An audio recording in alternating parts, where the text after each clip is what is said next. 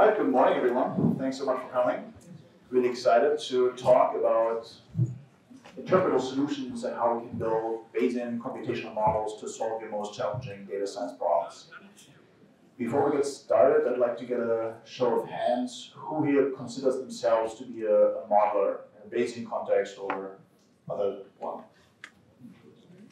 Okay, very few of you. So I'm here to tell you that anyone who didn't raise their hand is actually a modeler of sorts already. You just didn't know it yet. So what do I mean with that? I define modeling basically as building conceptual models and then using that to interpret data.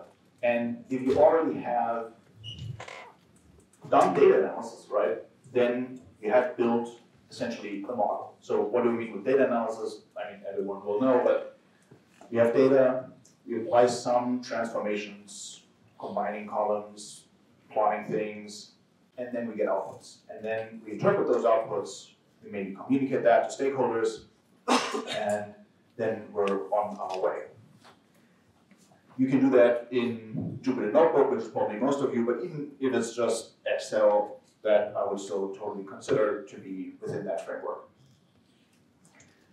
And usually there, we're looking for simple relationships between our data variables and things like correlations, but again, just pairwise plots or anything where you bring things together in your data to get insight.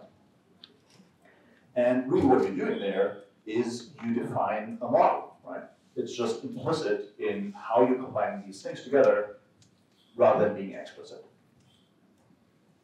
And, well, why are we doing that? It has definitely certain benefits.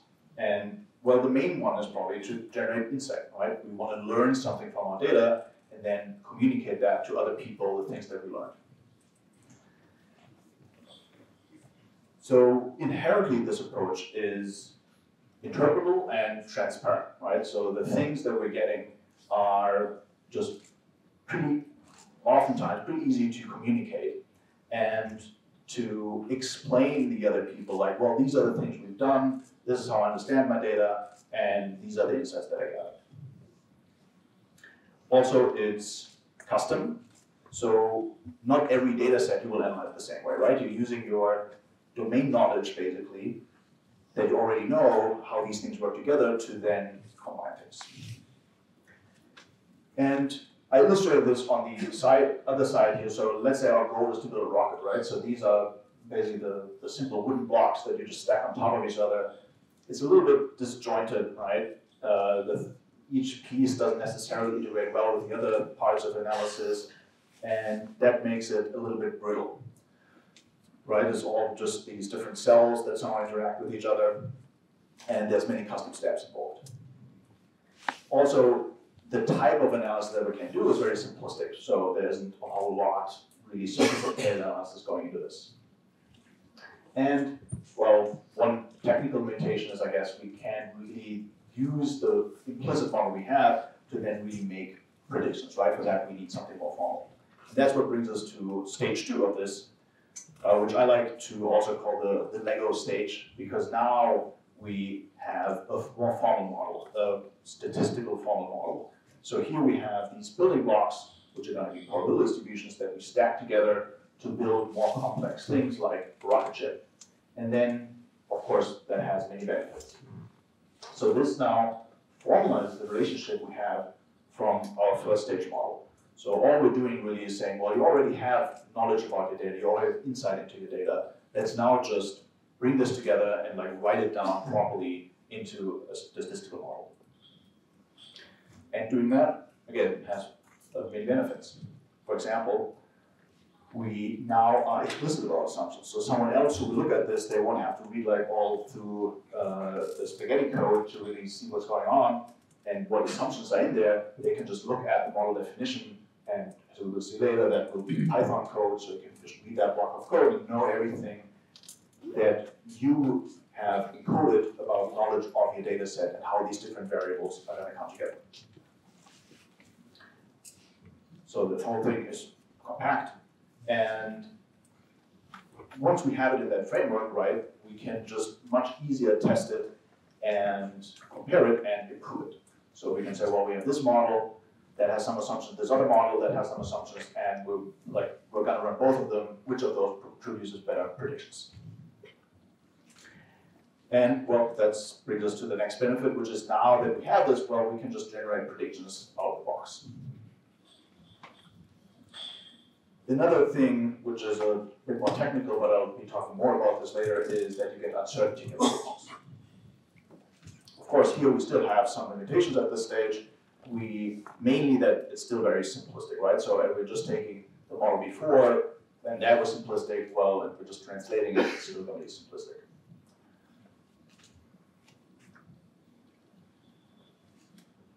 So that then brings us to stage 3, where now we're building this super fancy rocket.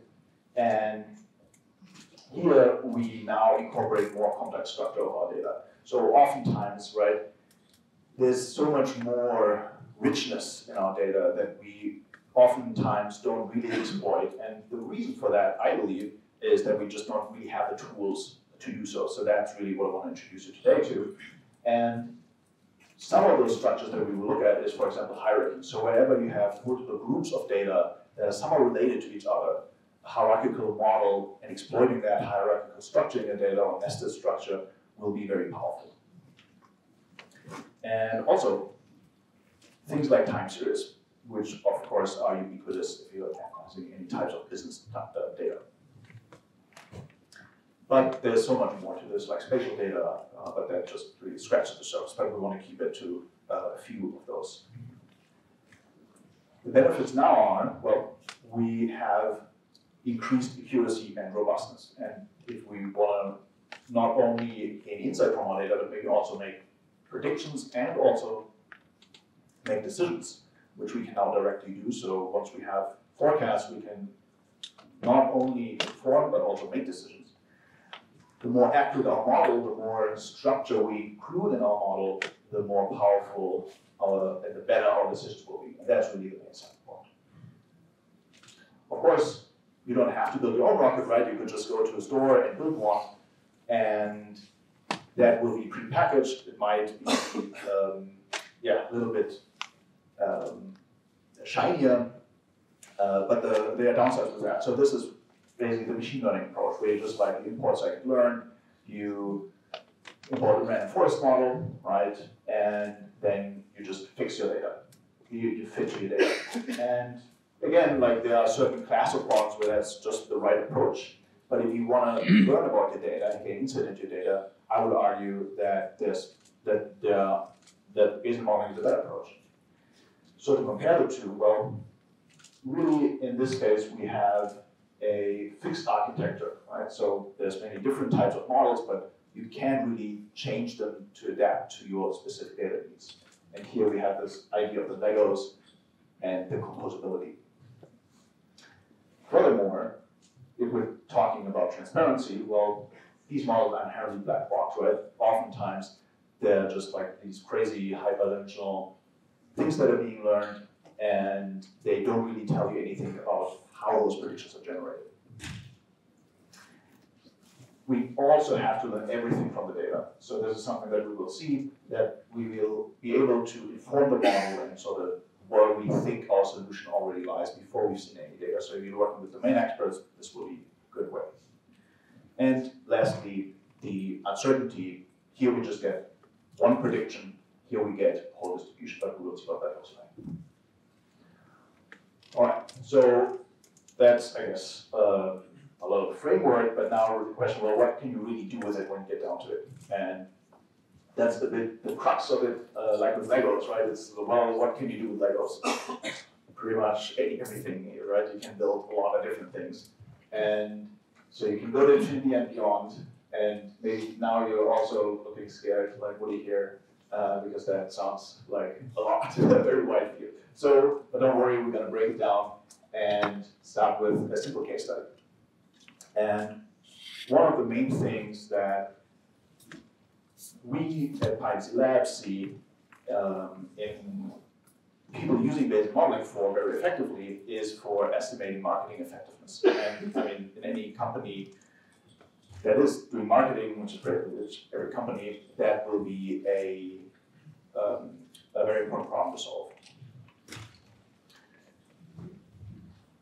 So let's assume that we have data like this, and we want to know whether this marketing channel that produced that data is profitable or not, right? So should we advertise on this channel, yes or no? And what we observe is on the input, we observe how much we spent on that channel in terms of marketing over time. That's in blue here. So we have this nice time series, and then what we observe as the output, right, is how many new users we've gotten from this. So, and as you would hope for, the more we spend, the more new users we get. Otherwise, the whole thing sort of makes no sense. And what we want to estimate is the customer acquisition cost, CAC. And of course, in order to determine whether the channel is profitable or not, what we want to do is we want to see whether the customer acquisition cost is smaller than what we earn from a customer, right? So, and we're going to assume that on average we earn $630 for every new customer that we're getting. So the channel better be cheaper than that, otherwise it would be profitable. So that's going to be the setup. It's quite simplistic. In reality, of course, there's multiple marketing channels and other things, but we're going to start simple and then gradually add in more complexity and solve this problem in more increasingly complex ways. The simplest way, the stage one way, right, where we just load in our data, and no matter where you do that, can be Excel or whatever, you can just do a linear regression, right? So on the x-axis, we have how much did we spend on this channel and how many new users did we get. And so that's the same data I just showed you. I just ignored the time domain and do this pairwise dot plot. And you can see, okay, well, there is this relationship between them. If I squint my eyes, maybe it's somewhat linear, even though we will see that that's not really the case. And then what we can do is just fit a linear regression model to this, right? The simplest one there is. And what is nice is basically that the customer acquisition costs falls out of this. And it's the slope, it's 1 over the slope. Because for one new user, how much do we have to spend? How far do we have to go on the x-axis? And we get a single number answer, $648. And well, if we now get back to our question at hand, that is higher than 630, so it seems that we're actually losing money because the customers we're getting through that are not profitable enough to actually get us into the green. So, pretty easy solution, right? We just sort of ran this.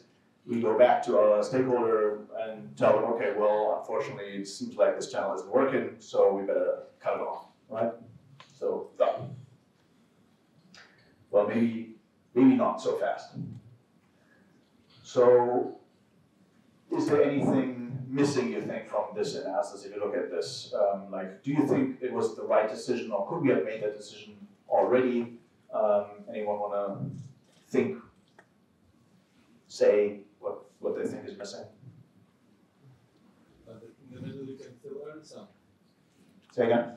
In the middle, you may get less customers, but more profitable. Okay, so here in the middle, yeah. Yeah, we will talk about that. Any other ideas? It doesn't look very linear. Yeah, it does look very linear indeed. So the model is overly simplistic. I think we don't adjust for time. So that's very simple linear model which does not adjust for time spent, and well, that makes Fourier's correlation, and which in the end does not make much sense. Yeah, that's another great point. So it says we're ignoring time, and probably things are changing all the time, right? So we're just saying, well, yeah, on this plot you already see that we're throwing time away. So, and we will fix that later as well. So there's one thing that I haven't heard, and I'll give you a clue, which is that we only get this one solution here, right? But if we look at this, for example, just visually, I mean, it could also be a reasonable explanation of the data, right? But the result that we're getting is completely different, right? In this case, actually, that would be a good channel.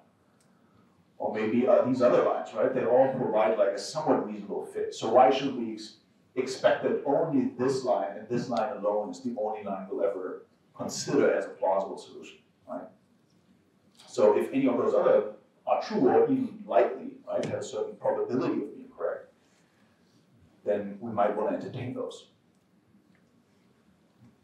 So this is what moves us to stage 2, where now just this very simplistic regression model we want to formalize and look into uncertainty, which is really what I was alluding to with those individual lines. So how does that work?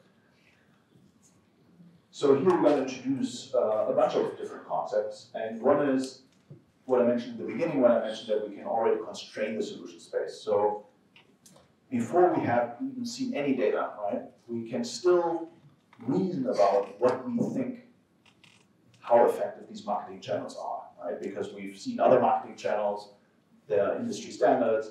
Maybe you have an expert who has already worked with this data for a long time, and they will tell you like, oh yeah, like on average, like this will be the range of parameters where this is happening. And so we can get that information and encode it and get better fits by constraining the model to only consider those things that are really actually within the realm of what we already know is going to happen, right? So for one thing, at the very least, if you don't know anything, you know that it's going to be positive, right? So it can't be negative.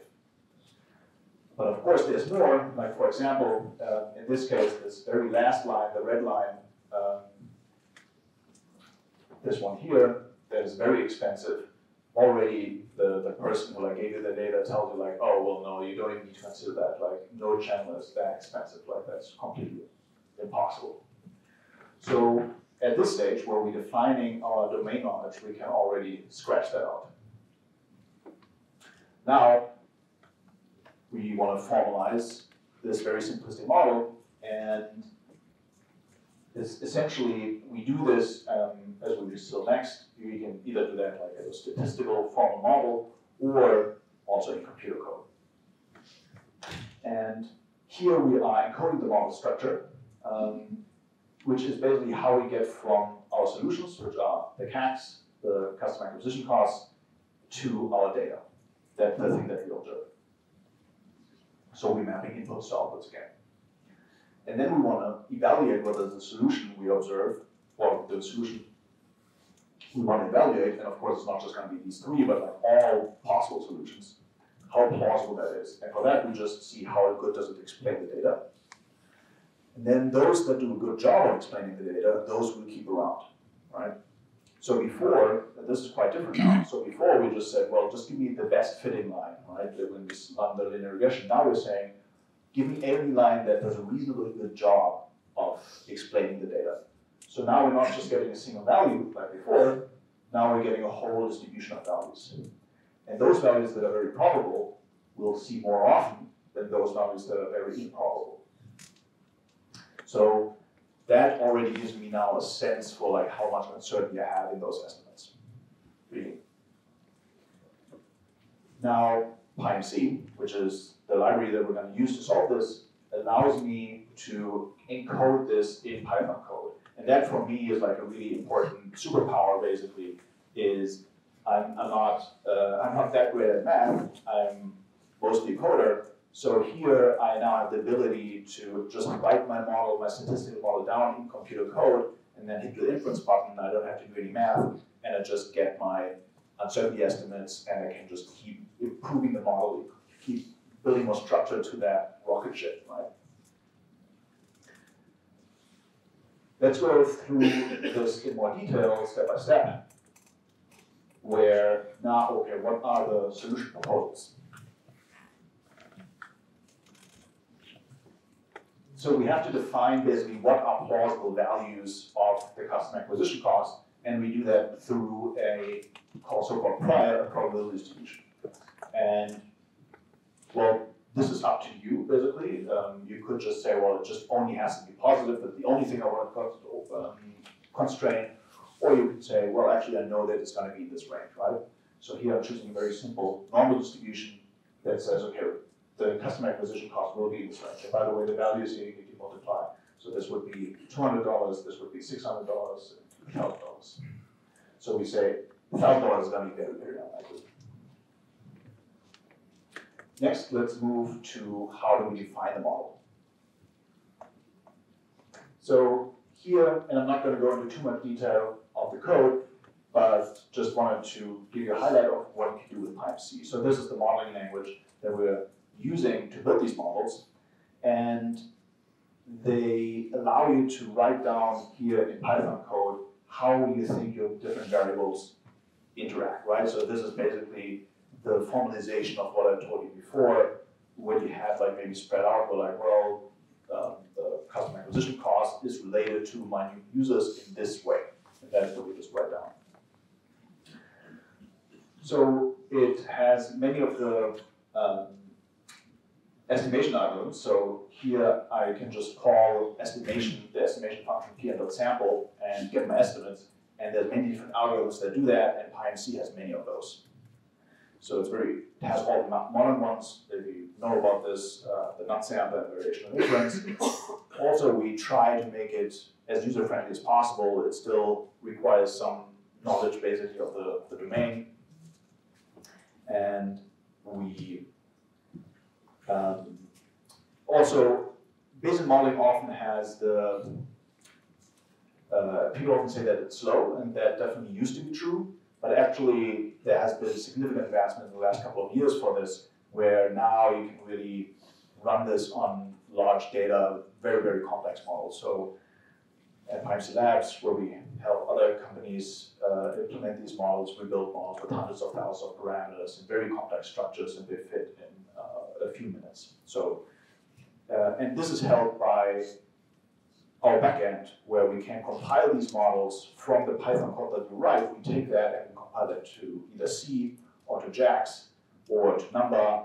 If you compile it to JAX, you can run it on the GPU. So there's many different scaling options available to us. Also, it comes with batteries included, like every good Python package should. We have already a lot of the distributions. We have Gaussian processes and a whole bunch of other like more structured parts that you can just borrow from. And we really try and build a community, so there's discourse, meetups, and a whole bunch of other ways to get involved also as an open source contributor. So I'm not going to go through this, but this is basically the linear regression model, the customer acquisition model that we have. Basically, it is a linear regression, so we have an intercept and a slope term. Here's the linear regression term.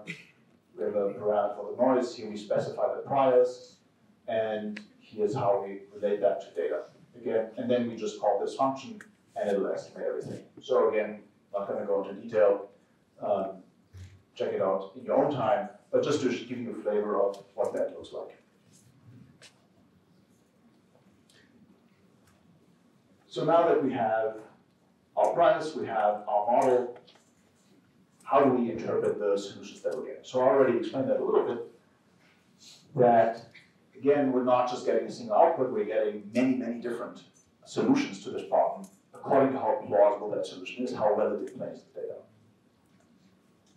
And what is cool is once we have that, we are not forced to just give yes or no answers. Okay? So before it was like, oh, the customer acquisition cost was higher than what I earned from a customer, so it's an unprofitable channel, so we just have to switch it off. Here I can just now say, well, instead, there's only a 60% probability that this channel is unprofitable. So this is now much more powerful, right? If you go to a stakeholder, you're like, well, if I had to pick, right, probably I would lean to the side that it's not profitable, but really we don't have enough data. With only having observed this for 100 days and the margins being so tight, there's not a lot we can say. So yeah, probably just should wait and collect more data. And what is also neat is that this is basically just all these samples, right, which are my plausible solutions to the customer acquisition cost, are just in an NumPy array, and I can just slice that and say, okay, how many of those are above this line of how much I earned from each customer, $630, and how many samples are below that. And that gives me 60%. So all I had to do here was count. So you don't have to, like, if you know about frequentist statistics, you don't have to look into t-tests and all of that other thing, and like tests that other people have made. Now you just sort of look at your posterior and you can do your own statistics.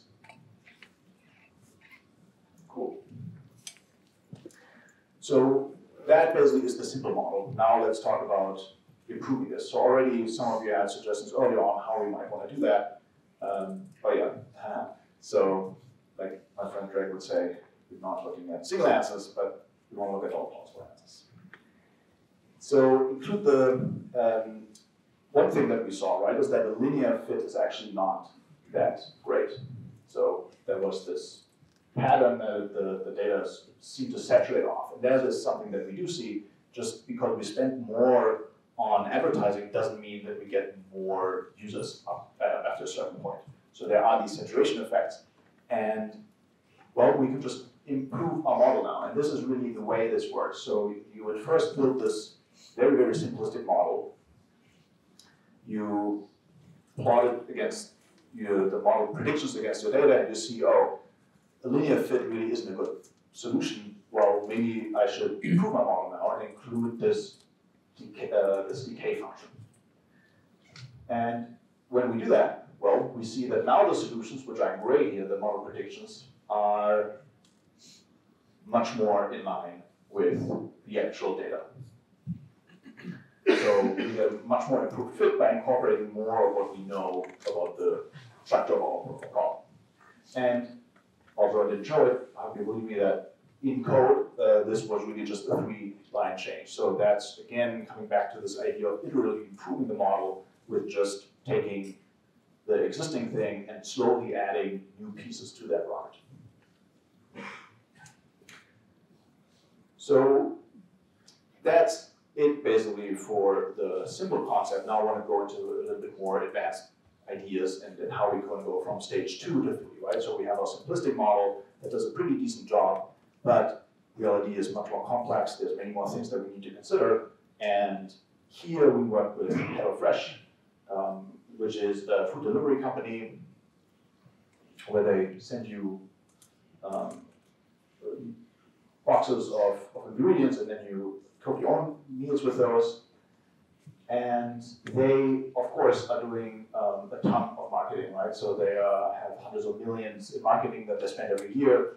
So they really want to know how effective that is, right? And of course, they're also not just spending on a single channel, but many, many channels. Which channel is best? Where should they spend their marketing dollar? How should they parse that out? And in this case, they came to us and already were at stage 2. So this is from 2020, where they actually gave a talk at our conference, Pycon. So it's a web series, so check it out if you're interested in this topic, or maybe giving an online talk there. They already gave a talk here about their what is called a media mix model, which is these types of models that I just explained. And this is where we got to know them, basically. And they were like, oh yeah, we have this really cool model, and it does a pretty good job, but they knew that their model was lacking. So it did a pretty good job of estimating things, but it was basically stage 2, not stage 3. And one of the key problems was that what is commonly known as the co-start problem. So if they were to add a new marketing channel, that would be very noisy, right? The estimates that you get for a new marketing channel are just terrible because you don't have a lot of data, right? You just have it running maybe a few weeks, and as we know, if we don't have a lot of data, we get very uncertain estimates. So at least we know that we don't know, but still we would like to get better inferences. The other problem that we want to talk about is that the model is static. So we're not able to estimate any changes in marketing effectiveness. So this is what you said before, where you said, oh yeah, we're not taking time into account here at all, right? We're just throwing that out the window. But we know that, for example, during COVID, certainly the effectiveness of our marketing channels was severely impacted. And this is something that we want to maybe include in our model. So let's start with the cold start problem. How do we fix that?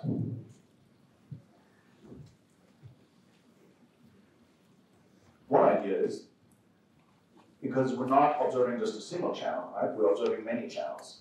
And usually, well, the stage 2 model assumed that all those channels were completely independent. So you could just more or less run separate models for each of those channels, like I showed at the beginning, and you get very similar results. But is that really a reasonable assumption? Probably not, right? Like, we know that if I have customer acquisition costs on Google of 600, probably on Facebook there will not be a million, right? Or probably not even 800. So there will be a lot of similarities between these different channels. And we can exploit that by incorporating that knowledge that there are similarities into our model. So this is what the data now looks like, still with the independent thing, and then we want to see what happens if we include the knowledge about the similarities. So here, every different color is a different marketing channel. So this might be Google, maybe Facebook, this might be TV, radio, podcasts, whatever. And here on the x-axis is what I estimate as my customer acquisition cost to be for each channel. So I just run the model for each of those channels. And then here I have the plausibility. So again, that's the posteriors that are plotting here. So you can see we get pretty narrow distribution. So we are pretty certain in the customer acquisition costs here. And we can, now here on the leftist side, we see the new channel that we just turned on. So we don't have a lot of data for this, which you can also see in the whiteness, right? So we don't have a lot of data, so we're very uncertain. But also you see that this is fairly far away, right? Like the other channels are all over here, and this one is just seems extremely expensive in relation to the others. And if I have a model that doesn't take those similarities into account, well, it will be totally happy to just keep this be over here, right? So this is indeed, well, the estimate that we get if we assume that they're dependent. And the cold start problem in action, we don't have a lot of data, very uncertain, and we're very prone to outliers and extreme estimates. So how do we fix it? How do we include this knowledge about uncertainty? Well, we can just add more structure to our model. We can say, rather than each of these channels being independent, we can say, well, actually, I know that they are related to each other, and I'm going to communicate that to the model and say that there is an overarching distribution that all these channels come from. So I'm going to say the mean of these, which are here these dots, come from a new distribution, which I here call the global distribution. So this is basically, how do I think all my marketing channels perform on average? And as we can see, if we make that assumption that these, and here the assumption that the marketing channels all come from this normal distribution. So the customer acquisition costs come from this normal distribution, and we're also estimating this distribution together with everything else. If we make that assumption, we get a better estimate of this outlier in two ways. One is it gets pulled in, so it doesn't assume that it's X extreme, and that makes sense, right? If I know, if the model now knows that all of them are over here, it will not really assume that this one is as extreme as it is. And also, compared to before, it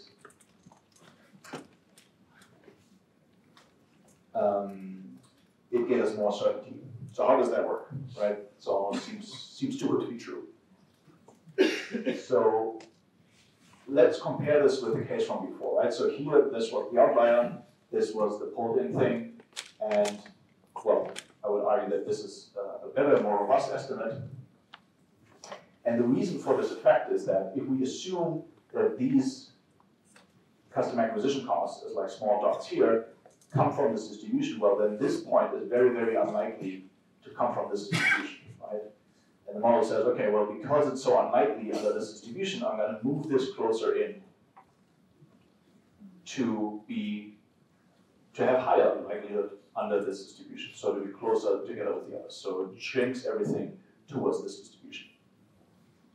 And that is, well, is the solution to that, and oftentimes is a very powerful way of getting estimates whenever you have grouped data or nested data. And you can use this in many other scenarios. For example, if you have geographical regions or international media mix models, all of those things. But maybe you're not working in marketing. I bet you have hierarchies in your data or these types of structures, right? Like maybe you have different geographical regions, maybe you have different product categories, right? Like an e-commerce store that is selling shoes. The new shoe category, high heels, will probably be similar in many ways in terms of how it's performing to other women's shoes. And women's shoes eventually is probably also going to be related in some way, right, compared to other types of clothing. So yeah, if you start to think about, well, yeah, how is my data structured, I think you will probably identify that there are going to be hierarchies in there, and if you exploit them and build a model that actually incorporates them, you can get vastly more accurate answers.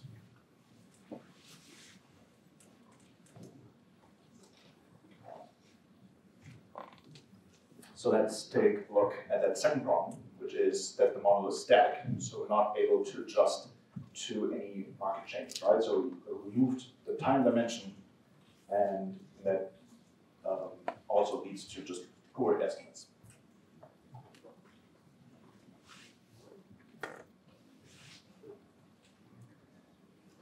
So the previous model, as I said, assumes that channel effectiveness does not change over time, but with Bayesian modeling, we have many different ways of incorporating time series and time varying parameters.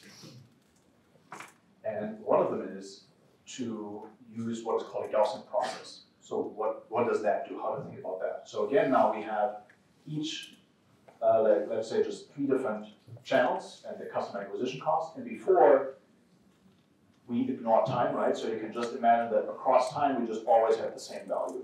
We just estimated a constant value across time. And then, well, those values could be different, but not over time, just per channel. Now what this allows us to do is to say, let's relax that assumption. Let's allow there to be changes, but not just any changes. They have to be gradual over time, because we're not going to assume that like from one day to the next, there's going to be huge jumps, but slowly things will be drifting over time. So that's what Gaussian processes allow us to do, is incorporate this knowledge of this gradual changes. We can incorporate how fast we expect these changes to happen. We can incorporate other things like seasonality or trends in there as well. So it's a very rich class of models that we can use. And this is basically the opposite of that. So now, for example, this might be during COVID. We see that there's this dip in all these channels.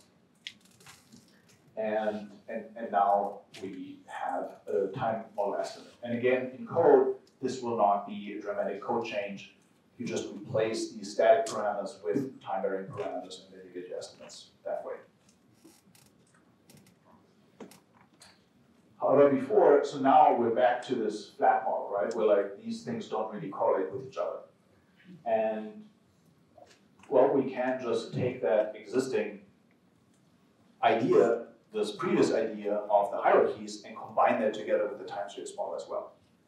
And when we do that, what we get is essentially a hierarchical time varying process. Again, the same idea. We have these individual channel estimates, and now they're changing over time. And then we have a global estimate, which is essentially how does all my marketing channels change over time. So there we would expect things like seasonality, or again, COVID did not just have an effect on one of them, but across all of them. And the model would incorporate that. So let's take a step back and just think like, okay, this is pretty insane, right? We have from just a linear regression blown things up to have time varying parameters, and like for every time point, for every channel, we have a different parameter that follows this crazy structure, and now it's also hierarchical. So there's really a lot going on. And that's sort of the point, right? So with this tool, we can build these very advanced models that incorporate all that existing structure that's in there already. And with PyMC, you can actually fit those models in reasonable time and still get estimates. And of course, the question is, well, why would we want to do that? And well, the answer is because we get increased accuracy in our analyses. We get better forecasts. And this is what I show here. So here we have the mean absolute error. So this is a whole row test. So we fit the model and then we predict it on unseen data. And here we compared several different models with each other. So mean absolute error, so lower is better. We have the linear model from the very beginning. We have a model from Google, which is like the standard media mix model. Uber has a model. Facebook also has a model called Robin, which we also compared. It's not in here though because it can't predict the holdout data, but anyway. And then the model that we developed together with HelloFresh, which beats all of the other ones, right? And because the other ones, like this one, is like the very simplistic one. That one did not take time into account. This one does take time into account, but it's not hierarchical. So all of these structures, at the end of the day, give me better answers, and that's what really is important, right? If you have that hundreds of millions that you're spending, the cost savings are immense if you have a better marketing budget distribution across your channels. So it really makes sense to try and get the most out of your data, and that's really where the Bayesian approach is so powerful.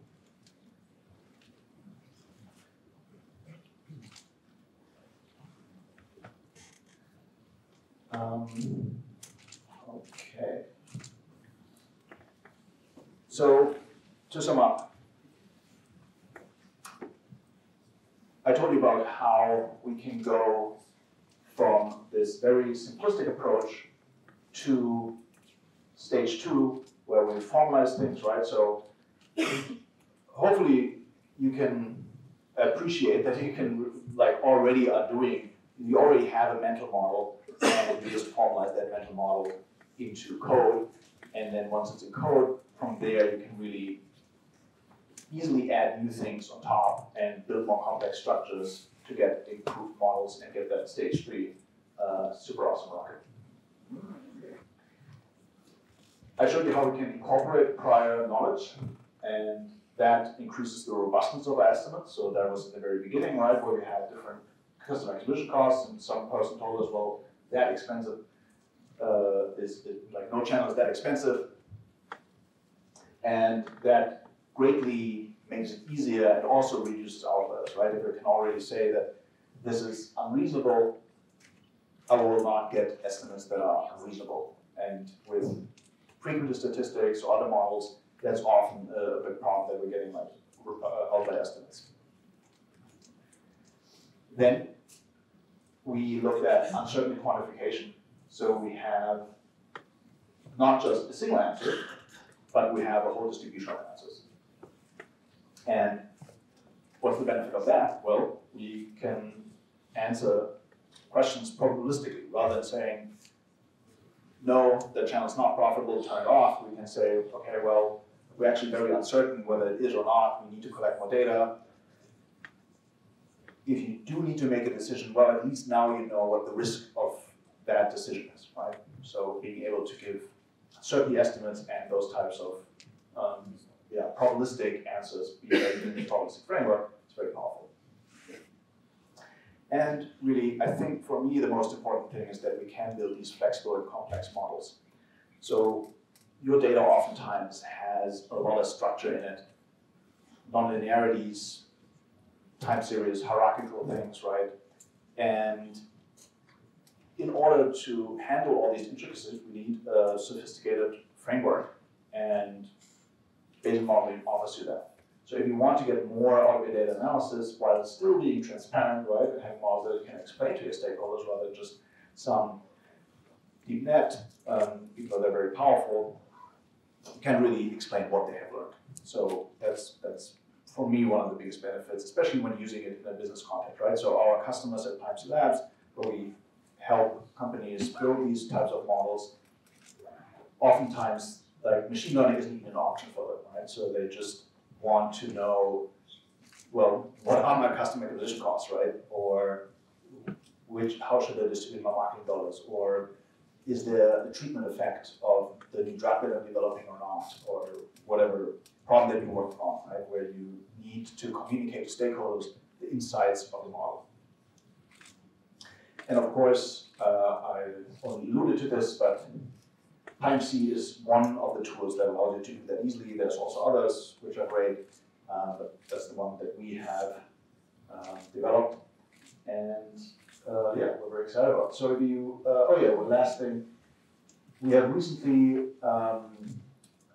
released a new library called PyMC Marketing, and by having now, especially worked on this marketing problem with many clients and doing this over and over, we sort of see the patterns and wanted to just encode our model and just give it to the public. So you can check it out at pymcmarketing.io. Again, we try to make it super easy and customizable to your problem. They have these media mix models that I mentioned. They also have customer lifetime value models. We also want to add Bayesian A/B tests and things like that. So yeah, check it out and please contribute back. And yeah, if you want to know more, we have a very cool case studies library on pymc.io. There's many different, there's a section on time series models, a section on hierarchical models, a section on linear models, and what have you, survival models, geospatial models, anything you, any pattern that you might have in your data, there will probably be a chapter on this. So I think that's a great starting point for more on that. So with that, thank you so much for your attention.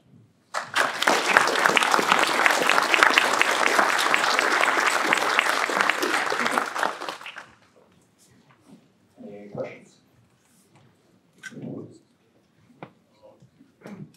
I'm not sure how you got these multiple lines, multiple customer acquisition costs, because, well, with linear regression, there's a lot of math behind it. Why is that only one correct line on a given set of data? So how did you get many of them? Yeah, that's a great question.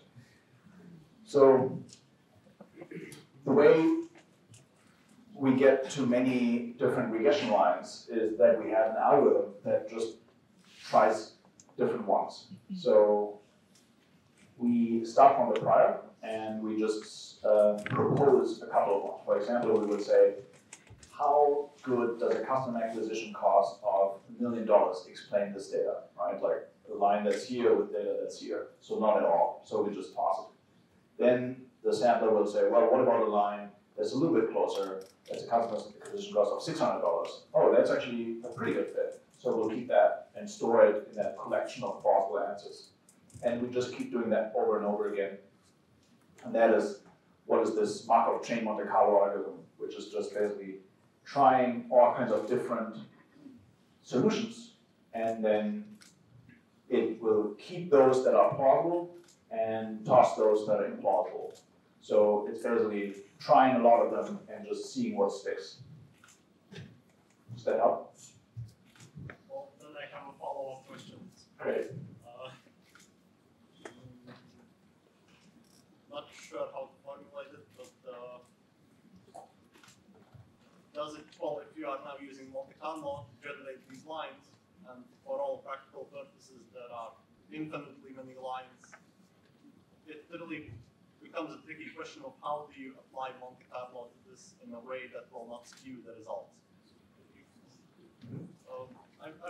Did you understand the question? Because so, well, you're asking how does it not skew the result?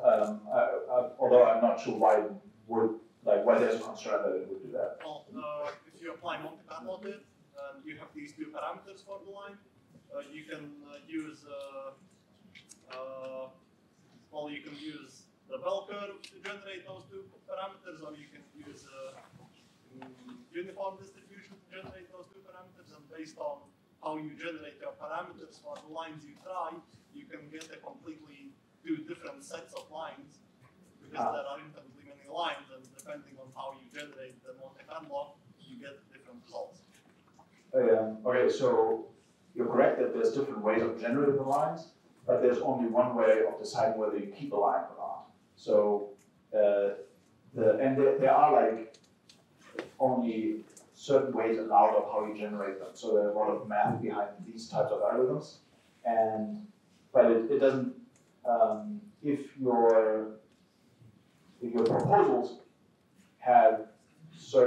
follow certain rules, you are guaranteed to always get the same correct results no matter which of those you use. So there's many different Markov chain Monte Carlo algorithms. If they all converge to the correct solution, they all get the same answer. So that is, so yeah, you're protected by mathematical proofs basically that isn't happening. Okay. So yeah, I can't go to the proof, but if you trust me that it works. On my issue, why are you not doing state modeling instead? State space modeling, yeah. So state space modeling is also a great way of modeling time series, and you can incorporate a lot of information there. And they are another great option. So there's actually a new library called PyMC time series. So there's two parts to that answer. One is I'm not necessarily advocating for, like, for example, modeling time series with Gaussian processes like I did here. You can use state space models, you can use Gaussian random walks. So here I'm really just like presenting to you a Lego box and saying, okay, well, build cool models that fit your purpose. So if the best fit for you is a state space model, or for this, then like, by all means, we should use it. So we should use both, run the model and compare and see which one works better.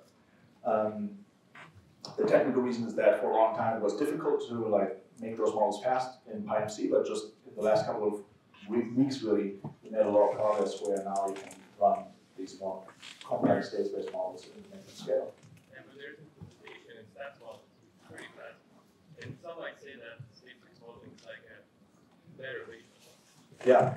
No, I mean, yeah, I love state space models. So yeah, they now work in PyMC. They did for a long time. Thank you for the question. Oh. The last one. Okay. How about the footprint of the PMC? I mean, if I want to run on embedded system, Embedded systems, for example. a MicroPython on the What? MicroPython for embedded system. Okay. So can you run on a embedded system? I love that. I never got that question before. And I always was like, well, yeah, like, wouldn't that be cool? So I don't think anyone has done that. However, there's a lot of flexibility in how you run these models. And I alluded to this a little bit, where the way it works technically is you write your model in PyMC, and then what we do with that code is it builds up a computational graph. And then that computational graph we can compute gradients for, which is important for more advanced sampling algorithms like Hamiltonian Monte Carlo. But we can also take that graph in and compile it to different backends. So we can compile that to C, which is the default, or we can compile that to generate JAX code that computes that graph, or to Numba code, or even to Pycon so that you can run it in your browser. And so I don't know much about embedded computing, but you can also compile it to whatever target you have there and then run it there. So that would be a path. Yeah, cool. Thank you.